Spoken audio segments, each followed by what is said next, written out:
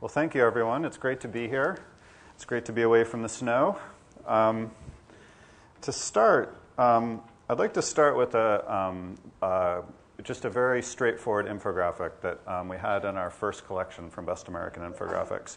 And if you look at this, it's very simple. It's what birthdays are most common. If you take all Americans and see when are people born.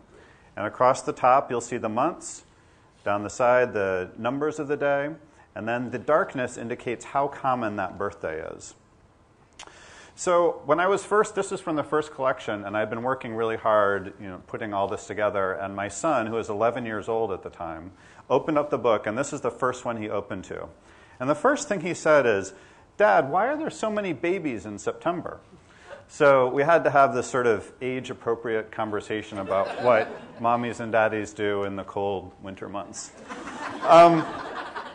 So, like all good infographics, this works in stages. At the beginning, the first thing you sort of notice is this strip down here, the September strip, the question my son asked. But then, as you look more carefully, you start to see other patterns. For example, if you look in February, down to February 14th, there's this odd island right here where there's all these babies being born. And likewise, if you look in December, there's this not a lot of babies being born leading up to the 25th, but then afterwards you see a lot more being born. And also, this is interesting, July 4th, for some reason, babies aren't born on July 4th. So you start to look more deeply and see these patterns, which have to do with sort of social patterns, relationships. It also has to do with conventions, with holidays that we have in the country. So the question, though, is why, to me, and the question I want to answer in this talk is, why does this work so well? Why is this such a good way of presenting all this complex information? And why are we seeing so many of these around us now? So mostly what I want to talk about today is what I see as the deep roots of infographics. What it is about us that makes us respond to infographics. What makes them work so well? I mean, at the end, I'll share a few infographics from the collection and give a few thoughts about where it's going. And I'll also try to leave some time at the end for questions. So to start, we have to go way back in time. The year is 1861. Fort Sumter surrendered. The Battle of Bull Run has been a disaster. The American Union is crumbling.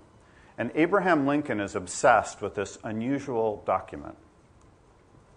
Here it is. It's from the Library of Congress. It's about 3 feet long.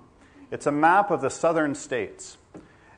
And what it's showing is slavery, the number of slaves by county. The darker areas show more slaves, and conversely, the lighter areas, there's fewer slaves. There was a man hanging around the White House at this time who was there to paint Lincoln's portrait. And he saw Lincoln holding this map all the time. And so he became this man, Francis Becknell Carpenter, who was became interested in understanding why Lincoln was so obsessed with this map. So he took it back to his studio. A little while later, Lincoln came to his studio. Lincoln liked to come visit him to sort of escape the pressures of the office, and says, "Oh, you're the one who took my map. Been looking all over for it." And he took the map. Lincoln sits down on a trunk by the window and starts studying it again. So what is Lincoln seeing in this map? What does he find so compelling about it? Well, the first thing to notice is that you see that the southern states are not a uniform block. It's not one thing. There's a lot of variation just by looking at slavery. And two, he starts to have he has some political insights, which is that the regions of the South that are most secessionist are the very regions with the most slaves.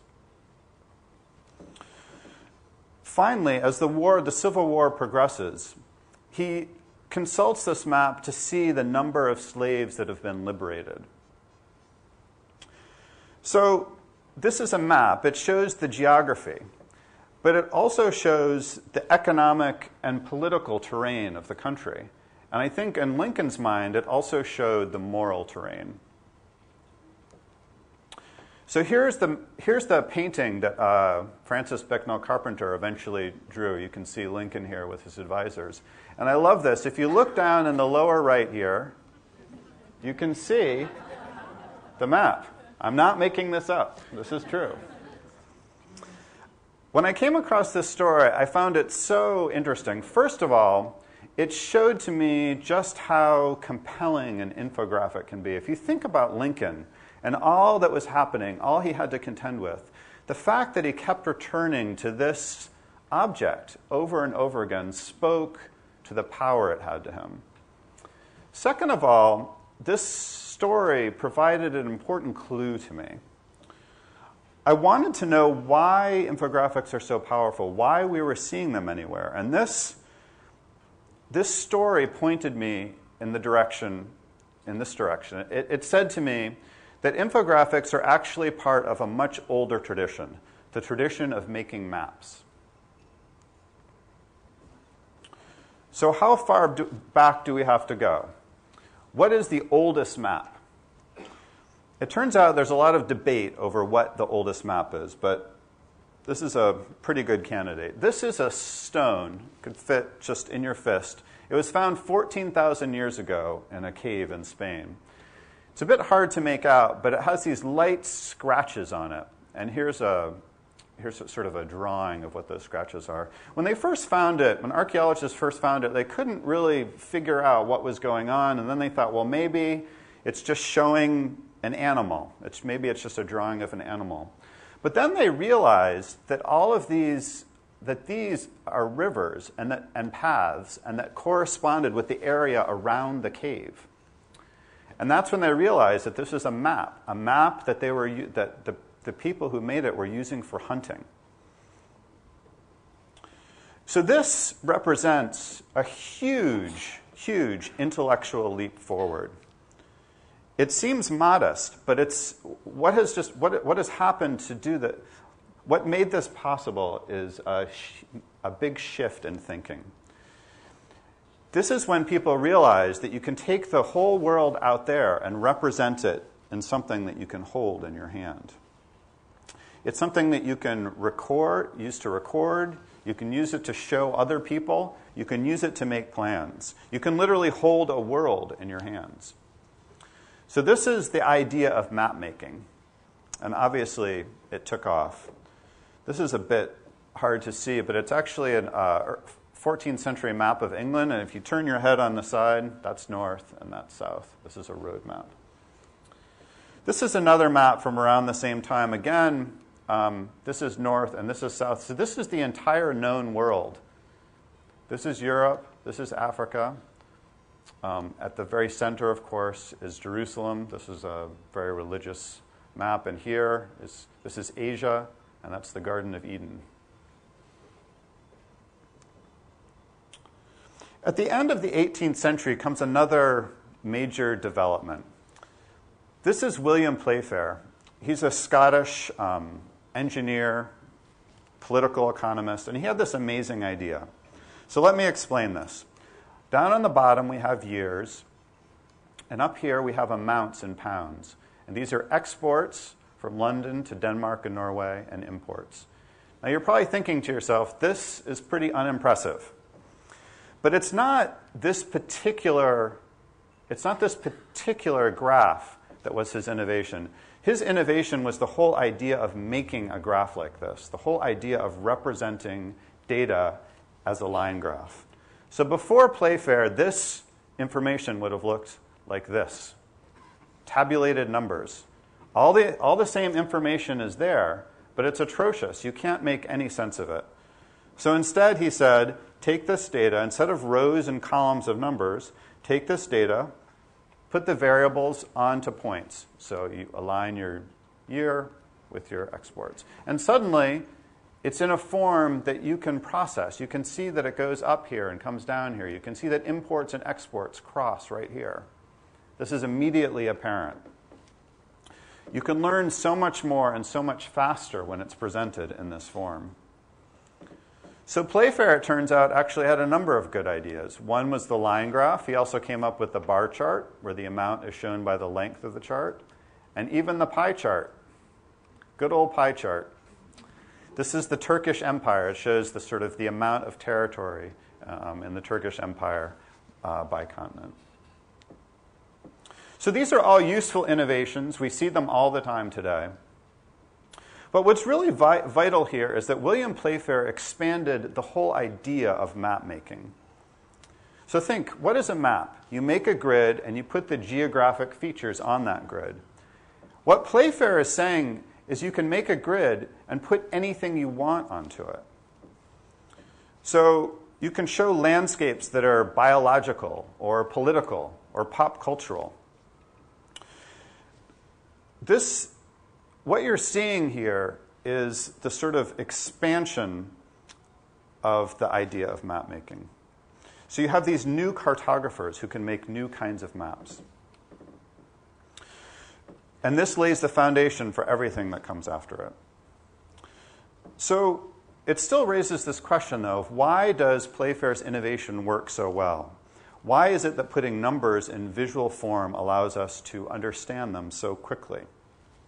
And it turns out, and he didn't know this at the time, but it turns out that he had sort of stumbled upon this way of using this incredibly powerful pattern recognition machine, which is the human brain. So to understand the power of infographics, to understand Playfair's invention, we actually have to go even deeper into history. So this is 500 million years ago. This is the first fossil of an eye, and I kind of love this. But next to it, this is a bee. You can see how similar the eyes are. So this is an ocean. Imagine an ocean 500 million years ago. If you have eyes, you're going to be much better at finding food. If you have eyes, you're going to be much better at not being eaten. So whoever has vision is king.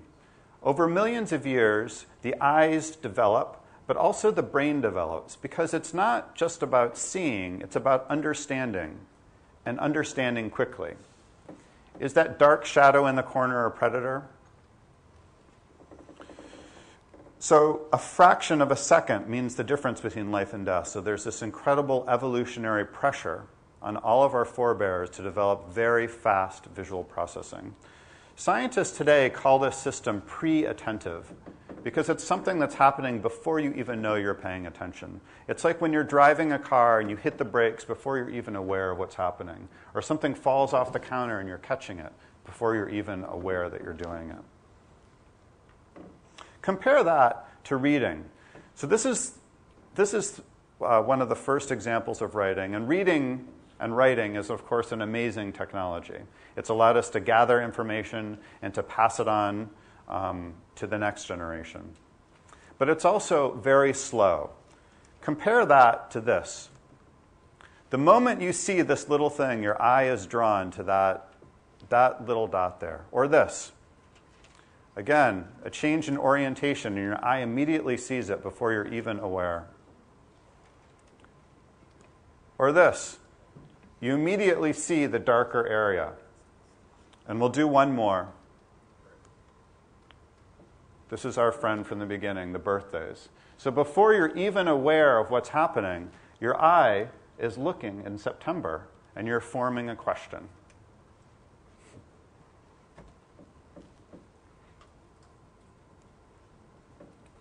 So what I would say is that you can think of infographics as sort of a kind of applied neuroscience. And it's a tradition that goes way, way, way back in time. And all that's really changed is the technology that we have. So think back to the people living in that prehistoric cave in Spain. They could only move themselves as far as they could walk. They didn't have many options for recording what they found. So this map that they made, this hunting map, was a profound advance, but it was limited by the technology that they had at their disposal. Think then about this map that Lincoln was so obsessed with. People had to be able to move across vast areas of the continent. They had to be able to record that information. They had to bring that information back to the capital. Not just the census, but the map making. So seeing something like this on this vast a scale is something that those people living in that cave in Spain couldn't even imagine. It would not have even made sense to them. There's one final element of this story, though, that's important. As the technology advances, it also creates this mounting problem. Think about all the information that's coming in to Lincoln's office at the time. There's reports from distant battlefields, vote counts, budgets. All this measuring and accounting and reporting, it easily overwhelms the human mind. And that, I think, is what, in part, drew Lincoln to that map. Sort of the sense of, something that will make sense of it all. And think about the information assault that we are all sort of subjected to do every day. I mean, just think about the information that you've processed since you woke up this morning. There's Twitter and email and television, the great rabbit hole of the internet. And it's common to hear this phrase that we live in an age of information overload. But this age actually dates back several centuries. There's this great cultural moment when the printing press was invented. So before the printing press, books were this sort of handcrafted thing that took a lot of time and effort to make. They were made one at a time. But the printing press meant that all of a sudden anyone could publish. And these books were just sort of produced in massive quantities that people had never experienced any before. People could write about anything. I love this quote. Is there anywhere on earth exempt from these swarms of new books? Erasmus, 1525. So you can sort of see the parallels to the complaints we all have today. But there's good news. So these swarms of books, there's books everywhere, on every topic. Everyone thinks they can write a book. How are we supposed to make sense of it? Someone invented the index. Someone invented the encyclopedia. So with this new technology of the printing press, we had this feeling of being overwhelmed, all this data, and people came up with new inventions that allowed us to make sense of this data and find the one thing that we need. This happens again and again. So there's television, TV Guide. There's someone comes along and invents this World Wide Web. There's websites everywhere. Google. And if you look through history, this happens over and over again. It's sort of this arms race between new methods, new technologies for creating information on vaster and vaster scales, and new technologies for boiling it down and making sense of it. And that, on the front lines, is where infographics are. So that, to me, is what makes infographics such an interesting field right now, because we're at this moment where information technology is exploding, and there's this hunger for new ways of making sense of it, new ways of sorting and filtering. And so when we start, we sort of all have this feeling of being acutely overwhelmed. And to me, I just find it fascinating looking at all the different ways people are coming up with to fight back that feeling. And that's what this book series, this is the third volume we're on now, is sort of about. It's been about sort of celebrating the creativity that goes into making smart, engaging, comforting infographics. So I'm not going to sort of take you on a long walk through the book, but I just wanted to give you a sort of a taste of some of the things that we've had in the series. So I thought I would give you 5 different ways of looking at the United States. This is our bro map. So if you look on Twitter, geotags tweets, you can see the different ways people refer to a pal, a fella, a guy. And you can map it on the United States. So here's the bro territory. Dude country. Fella runs right through the middle. Washington State does not seem to be participating very much, I have to say. Looks like a touch of pal, I would say. I don't know. I don't live here, so I can't really speak to it. But this sort of, so this is an infographic in the same sense that map, Lincoln's map, was an infographic. But it's making use of the fact that we have access to people's social being, in a way. When people tweet, they're sharing what they're interested in, they're sharing how they think, they're sharing the types of words that they use. And we can compile that now and put it on a map. And this is sort of a new kind of infographic. It also means that infographics can change. You could imagine 10 years from now, someone might be interested to revisit the bro maps and see if there's been changes. Have the dude lands expanded? Is bro in retreat? These are questions that we'll be able to answer. So that's number one. Number two, so this is the United States. This is all the economic activity of the United States sliced in two, blue and orange. So in other words, if you take all these little orange spots, the economic activity in those areas, and put it together, it's equal to everything else. So what I like about this is the simplicity of it. It boils down this basic fact into one image, which is that there are areas of incredible concentration in our country, and then other areas where there's not, economically speaking, a lot happening.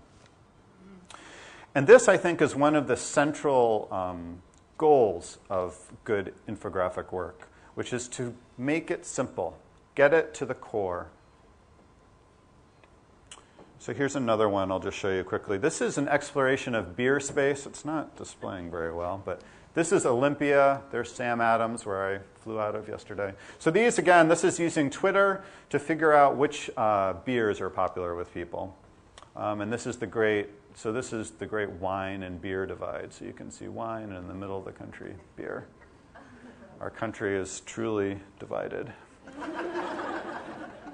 So this is a different one, and this is also not showing very well. So this is basically look in each state and ask yourself the question, what is the language most commonly spoken other than English?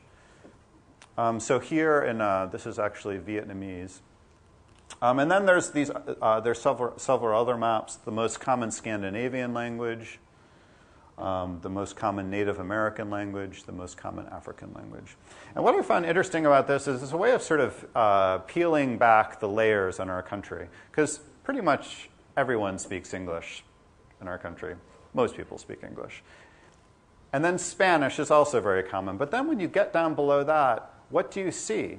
And what does that say about our history? What does that say about the history of each state? Why is Vietnamese the third most popular language in Washington State? I don't actually know the answer to that, but it's interesting. And each of these data points poses another question. Why is it that Russian is so popular in Oregon? So I want to share one more view of the United States. So this is actually just a map in a way, but it's a map that's been shifted back 77 million years. So this is what North America looked like 77 million years ago. There was this great inland sea. This is from National Geographic, by the way. And the reason they put this together is they wanted to show why there is this string of areas right here. Sorry, I keep doing it on this side. You guys are you're really being left out. All right, I'll keep doing it over here. So there are these very rich fossil areas, and it's because it used to be the banks of this great sea. So this, and you can see, maybe it's a bit hard to make out, but this is the East Coast and this is the West Coast. They've kind of show here the modern United States, and this is what it used to look like. So if you think back to Lincoln and his slave map, and then imagine these 5 different views of the United States. it's sort of amazing to compare what we have now at our disposal to what he had then at his disposal. You can take something like the United States and you can look at it in so many different ways. You can ask deep questions about our history. This is literally, this has to do with the sort of the land itself. Or you can ask questions about our cultural history, why people speaking different languages have arrived in different parts of the country. Or you can ask sort of more ephemeral questions, like why people use bro as opposed to pal. But these are all things that we now have access to. So I'm going to take you through, those are our 5 maps. So I just want to quickly run through a few more things that I've enjoyed over the years. This is from a recipe book that was done entirely visually. So all the recipes can be done without reading words other than the names of the ingredients, I suppose. I have a younger boy who's 9, and he loves this cookbook. Because, I don't know about you, but I love cooking, but I find it very irritating to have to keep going back and reading, and I can never keep the words in my head for some reason. But with something like this, I find it works really quite beautifully. This is a National Geographic, and what we have here is this is lions killing people in Tanzania, and this is the phase of the moon, and you sort of go through the days of a month, and it shows you when the most dangerous times are, which is when there's not a lot of moonlight. Part of what is interesting to me about this is when you think of hunting, you think of us hunting other things. But of course, we can be prey too. And in general, infographics have this ability to shift your point of view. So you can literally stand in someone else's shoes. You can see the world from a very different perspective that maybe you hadn't thought of before. And some of my favorite infographics have this sort of quality of shifting you to a vantage point that you hadn't really considered before. We can skip this. This, I sort of have to include. This is called, this is from a website, Spurious Correlations. And this shows a remarkable fact, which is that if you look at the age of Miss America over the last few years and compare it to murders by steam, hot vapors, and hot objects, something is clearly happening here. So what this guy did is he took a huge, took all this data and found what was correlated with what, and then just made chart after chart after chart. And I love this. First of all, they're funny. I think he has a book coming out with all these. You should definitely check it out. But second of all, it is a caution to me, and I think it should be a caution to all of us, that data can be very easily misused.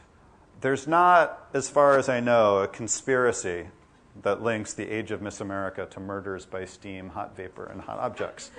But looking at this, it raises questions. It makes you wonder, right? So I think we all have to be sort of critical consumers of the infographics we see and ask ourselves, what is it really showing? What do we really know from this data? And it's this sort of question is becoming increasingly important because more and more of what the public is seeing is presented in forms like this. So finally, I wanted to try to answer the question that I inevitably get when I give these talks, which is, where's all this going? I don't really know. But I will say there's this, I do have one very strong feeling about this, which is that infographics are just another medium. So it's another way of telling a story. And I think we've seen when infographics first started exploding 5 or 10 years ago, there's this sort of, such enthusiasm for them that often they lost their place in the storytelling. And I feel like what we're starting to see now is sort of a maturation. And I think one good analogy for it is to think, you can think of if you're trying to tell a story, you can think of an infographic as a good special effect. So, for example, let's think of the Star Wars series. I think we can all accept as a historical fact that The Empire Strikes Back was the best Star Wars movie. And then after that, things fell apart.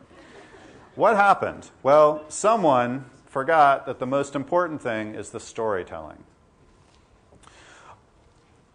So let's look at a master of storytelling. This is Edgar Allan Poe.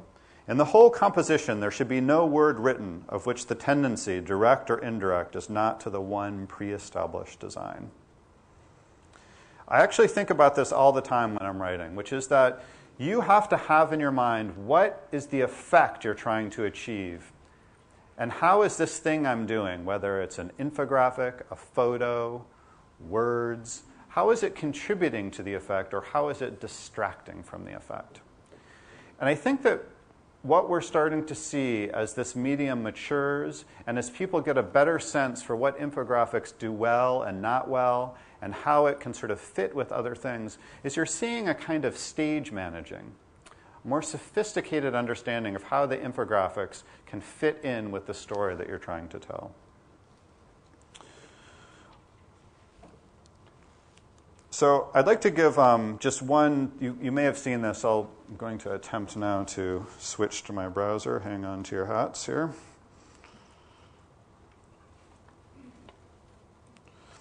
You may have seen this. The New York Times had this great story about an attempted free climb on the Dawn Wall. It's El Capitan. It's sort of, so free climbing, the basic idea, you climb up the rock, and if you fall, you're probably not going to die, but you're not using ropes to help you get up. It's extremely challenging. And they told this compelling, and for someone who's afraid of heights, terrifying story of these people making their way up the wall. So the context for this is there's this story telling this. But then at one point, you can switch to this, I would call it an infographic. And you sort of scroll down, and you see pictures. And then meanwhile, on the right, you're seeing the path they took, sort of in 3D. Now, what I want you to note is how much is missing from this. It's beautiful. They're just giving you the path. They're giving you a few photos. Everything's very clear. You can see them making their way up the wall. We don't have time to read through all the captions. But that, to me, is the single powerful effect that Edgar Allan Poe talked about in his short stories, which is that the pieces are working, they're doing their work, but not getting in the way of other things. And then when you're done with this, you can go back and read the rest of the story. There's photos and videos along with the story, but everything is doing its work. It's not extra.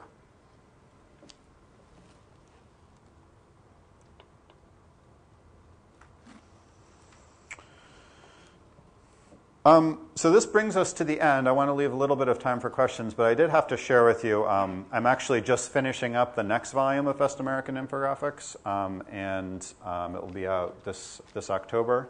And I just got the cover, which I'm pretty excited about. I'm also excited to be working with Robert Krulwich. I don't know if we have any Radiolab fans here, but he's awesome. Anyway, so this is the cover, which I'm excited about. So thank you. And we'll do some questions. Thanks. So we're doing the Phil Donahue thing. Please raise your hands over there. If you could just give your name, too, it would be awesome. My name's Emily. Thanks for that. That was really fun. And I'd been procrastinating on buying your book, but now I will. I think that a lot of people who are interested in data and maps and visualizations and all that stuff, we have this sort of naive theory that information will lead to changes in behavior or changes in action, and we just need to get more information or faster or frame it differently. And it's a trap I fall into all the time. And with data visualizations, it's like, oh, it makes so much sense now. Now people will do things differently. do you believe that's true? And do you have any examples of, like, I love, one of my favorites is Al Gore's cherry picker visualization from Inconvenient Truth. And I want to believe that changed people's behavior and wasn't just like a oh, wow moment. But I wondered if you had any examples of that. Is it true? I sort of have to believe it's true. I'm a journalist, and the whole reason I do journalism is because I believe that showing people the truth will eventually change things. But I feel like the key word there is eventually, which is that it's sort of too much to ask that if you just show people something, it's going to suddenly change them. Because sometimes people aren't ready to see the truth, even if it's clearly expressed. But I do think that infographics do have this very sort of, they can be very powerful because they're so simple. And so that's part of, I think that's part of why we're seeing them used so much, is that they have this ability to sort of say, well, what do you think of this? You have to grapple with it in a way that's hard to ignore. So I do think that over time it does change people. And we're obviously living through a time when there's been incredible social change because of videos. People have taken videos of these awful police interactions, and that has caused this massive uproar. I mean, it's not an infographic, obviously, but it does. This is, in a way, a new medium. I mean, having mobile phones and being able to take videos like that. And I think that, so I think that over time it does have this gathering effect. Another question? Yes. He's coming. My name's Wendy. I am a designer that has come from a writing and information architecture background, which is information organization, not a visual design background, so I'm probably in the minority in this room. And data visualization for me has always seemed like sort of something on the edge of design, not something that when you're designing web pages you're dealing with all the time. I found this really inspiring and has really made me feel like championing images a lot more than I have in the past. I'm wondering how many of the images you've shown us are from your infographics book, because I would love to be able to get access to those again. So the infographics are in the books, but they're in a variety. So this is the third volume, and I don't specifically remember which is from which. The stuff from the Lincoln talk, that's just my talk, so it's not in the book. Remember it. But thank you. That was very nice of you to say. What else? Do we have another question over here? Oh, man. Someone over there come up with the next question. Hi, my name is Paige, and I just recently read an article entitled "The Infographic is Dead." And the basic thesis was that infographics were just too complex for the average consumer, and that infographic designers and artists were going into corporate America to visualize all of the big data that companies are now acquiring and compiling and using for business decisions. I also worked at NBC News, and we did a lot of infographics, and I can say that in my experience, as much as we loved them and they were really cool, we couldn't get our users to necessarily go there enough to support the amount of time and money and energy it took to create those, and so we got diverted into other things. So I'm just wondering what you think about that concept of the infographic is dead, and they're more for a business purpose or a scientific purpose as opposed to a general consumption. Yeah, so that's a big question. I feel like no, it's not dead. But it is the case that it's a form. What I was trying to sort of get at in my talk is that it's a form of communication that goes back centuries, and it's constantly changing. And the art of it is changing, and the business of it is changing as well. And one of the things you said early in your question is this notion of it being too complicated for people, and I feel like bad infographics are too complicated for people, but good infographics aren't. It is, however, the case that doing good infographic work takes a lot of time and a lot of training. And there has to be something that supports that. But I don't think that that support is just going to disappear. I mean, there's a very, we've sort of gone through a very similar question, which this will seem like a strange connection to make, but for a while people were saying newspapers are dead. And I worked at the Boston Globe. I was concerned. I mean, and people have said magazines are dead. I'm now a magazine writer. And what happens is the businesses get shaken up, and you have to find, every business has to find a place and has to find an audience that will support it. But other than this infographics work, the other main thing I do is write long magazine stories, which is exactly what a few years ago everyone was saying was going to be dead. Who wants to sit and read a 5,000-word story? People just have 2 seconds, you know? It's not true. I mean, long stories are flourishing. And I think it's also the case that excellent infographic work is flourishing. You know, it's changing. Some places are doing it well, some places aren't. There's sort of new models emerging, but I don't think it's something that's ever going to die in the same way that, you know, books are never going to die, which is another thing that was supposed to be dead, I think, a few years ago. So keep hope alive. I think we have time. I think we have time for one question left. So who has the last fabulous question? Who's that going to be? Right here. All right. Fabulous question coming up.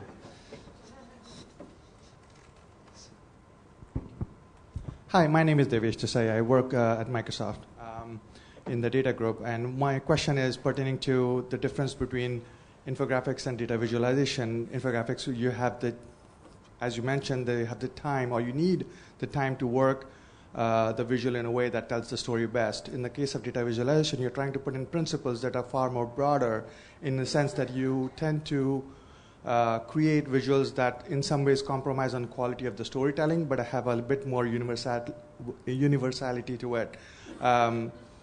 In your book or in your research that you continue to do, how do you see those two worlds separating and evolving? So yeah, this is also a sort of a complex question because people have different notions of what those words mean, basically, I would say.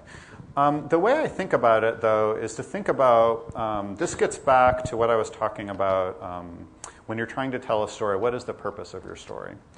And so you have to ask yourself, when you're setting out to do an infographic or a visualization, what is the purpose of it? Is it that you have a bunch of data and you don't know what it means and you want to try to explore it and maybe spot patterns, which is something, as I was explaining, the brain is incredibly effective at. You may not even know what's in there, but you want to just kind of throw it on the wall and see what's there. That's one approach. Maybe you're in business. Maybe you're doing scientific work. I've talked to scientists who've been in this situation. They have all this stuff. Well, let's just see what we have. And maybe a stripe will show up, the September stripe of birthdays. Maybe not. Alternately, you may be working on a story or working with a journalist who's telling a story, and you have a very specific goal in mind. You know what the data shows, and you're just trying to figure out how to pare it down into its essence. That's a completely different mode of thought and a different sort of purpose behind the infographic that you're building. So I feel like this question just it always comes back to what is the purpose of what you're doing and who is the audience. So, and what is the audience going to expect and what do they know and what are they going to bring to it? So these are kinds of the basic questions that you want to ask before you do any kind of work, and I think that they apply equally well in infographics or visualizations or whatever you want to call it. So thank you, everyone. It's been great. I do have books, right? The books are here, so I'll be here, happy to answer more questions. Thank you. All right. Thank you very much, Gareth. And yeah, Gareth.